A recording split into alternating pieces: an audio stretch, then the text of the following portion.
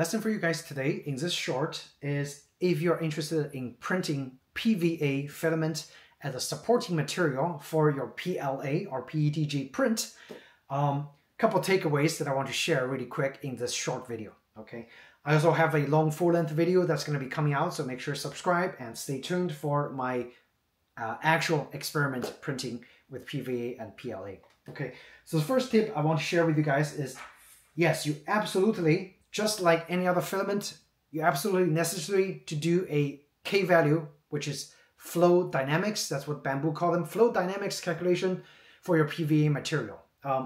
If you don't do this, it's gonna mess up your actual print, because the tower, the prime tower it's gonna be messy, and also the supporting structure you're gonna be printing out for your actual model is also gonna be messy. So I did experiment this before I calibrated it, and this is the first thing you need to do, which is the flow dynamics calculation, the K values. The second thing you need to do is, besides that, you need to do flow rate calibration. As you can see, I have a couple of flow rate blocks printed out. Choose the best block that have the smoothest surface, because this is also important when you print with PVA as a supporting material. So here's a quick example.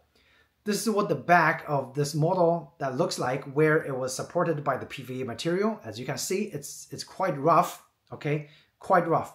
So after I do this, I'm gonna be pretty certain that the connecting area, the Z offset, once set to 0, the connecting area is gonna be as smooth as possible. So my model quality, or at least surface quality, is gonna be improved quite a lot with a PVA material. The third tip is, once you print it with both PVA and PLA, soak them in water for at least a whole day.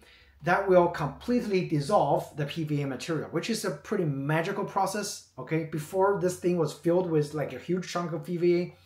After dissolving, it looks like this. There's no sight of PVA in this print. And also, intricate details are preserved really nicely, this little icon, okay?